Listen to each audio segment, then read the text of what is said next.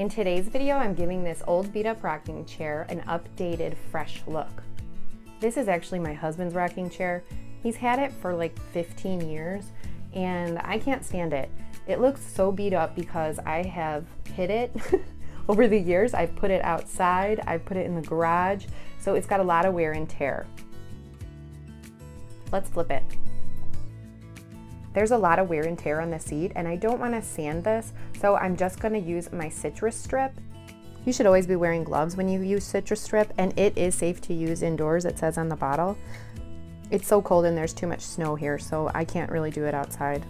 I pour some on and then I just want to rub it all over with my chip brush. And this is an easy cleanup for my chip brush. I just run it under water with some dishwashing soap.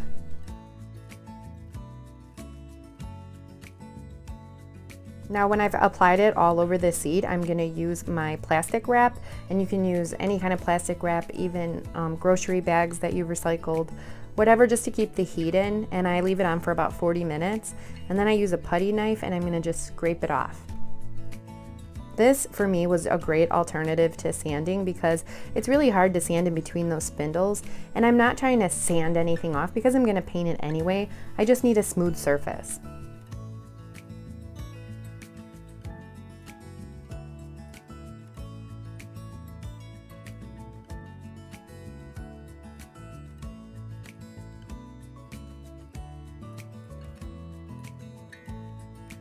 So now I go in with my mineral spirits, and I'm going to do a mineral spirits wash with a Brillo pad, and you can use steel wool or Brillo pad, whatever works for you. Somebody commented that they heard you shouldn't use steel wool because little flecks can get stuck inside your paint, but I haven't had that problem. I think I do a pretty good cleanup job afterwards, but I thought I'd let you know just in case. So now I go in with my Dixie Belle's White Lightning Cleaner, and I'm going to clean this entire rocking chair because, like I said, I've had it outside. This is like, have you ever seen A Christmas Story with Ralphie? It's a movie. This rocking chair is like my leg lamp. It's so big and bulky and it's just not pretty. Whenever I finish cleaning with White Lightning, I always wash my piece down with a rag and some water so I don't leave any cleaner residue on the piece. There's a lot of cracks in this, so I'm gonna go around with my Elmer's wood filler and I'm just gonna try to get all the cracks filled in. I mean, there's a ton, so hopefully I can get them all.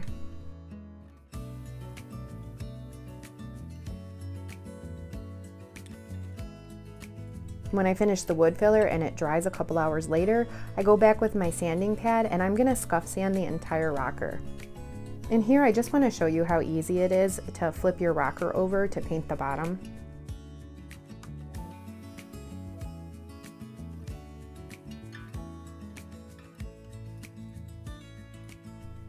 This is a real wooden rocker, so there's definitely going to be tannins.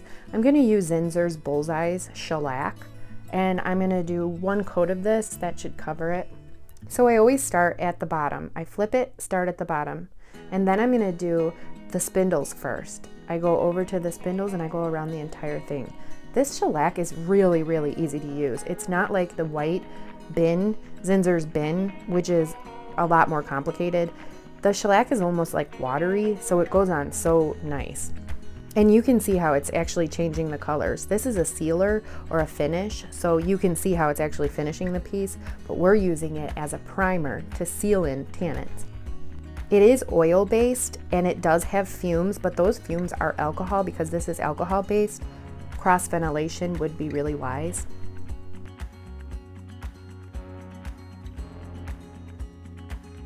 And because it's oil-based, it's a little trickier to clean your brushes, but if you just use like a liquid Dawn or some kind of dishwashing liquid, it makes it really easy. Now I'm using Country Chic Paint in Pop The Bubbly, and I'm going to use my water mister and my brush. If you have a wet brush, that's ideal. I'm going to use my water mister and just totally wet my brush down, and then I also spray my piece before I do it, and it goes on so nice. I flip the chair back over because I want to paint the bottom first. The bottom, it's hard to do if you have it right side up, so flipping it over just makes it really easy for me. And I'm going to do 2 coats. And then my third coat is just going to be like a touch-up coat, so it's basically 2.5 coats. This paint has really, really great coverage. It looks really messy on the first coat. That's usually how it goes. But by the second coat, it's amazing. It just looks fully covered, even, so nice. I'm pretty sure this paint is self-leveling too. And it's an all-in-one. I forgot, it's an all-in-one. You don't need to prime. But it says if you think you have something with that would have a lot of tannins, then you want to use some shellac. And this piece definitely has a lot of tannins. This is clay-based, so it's really easy to use with your water mister. When doing a rocker, it's kind of tricky. I would stay in sections. I do the bottom first, and then the spindles, and then the front part of the back. I want to leave my armrests the last thing that I paint. I want to leave them till the end because I'm going to use them a lot to turn my rocker over while it's wet.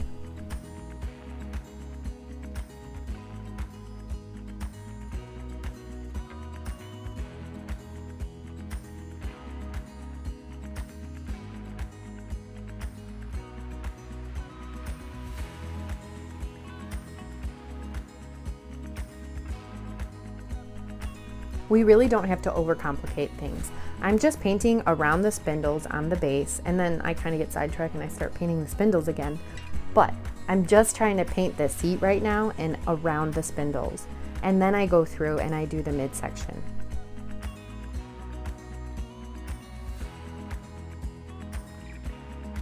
I've used this paint before and I really, really love it. I wish I had a retailer near me.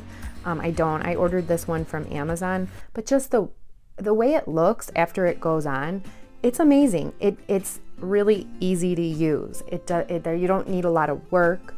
You know, you don't have to try to use your water mister so much to get the brush strokes out. It kind of self-levels on its own, so it's very fun to use.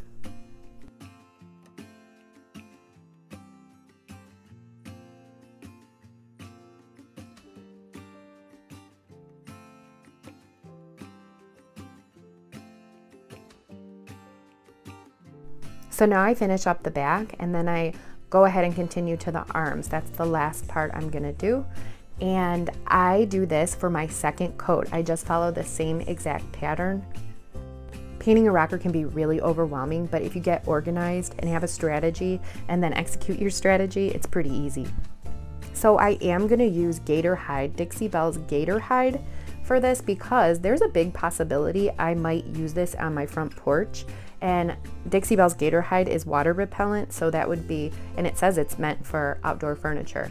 So that would be ideal. And I have to be honest, sometimes I have a hard time using gator hide because it's like a hit or miss. Sometimes it'll leave streaks, sometimes it won't. It was amazing to use on this, and it made the color a little bit warmer, and that's what I was looking for. I was a little nervous that it was coming up so white and cool, but as I put the gator hide on, it came up nice and warm. I don't know if it's because I was using small sections, but my gator hide went on flawlessly. And I want to show you how I even put it on the spindles, just carefully. This is double speed. I just quickened it so the video wasn't really long, but I just took my time and I did each spindle, and it went on so nice and even. There's not one streak on this. And here it is, all finished. Look how the gator hide made the finish so silky. It looks like, look at the spindles on the outside, it looks so smooth and silky. I just love it. I went from hating this chair to absolutely loving it.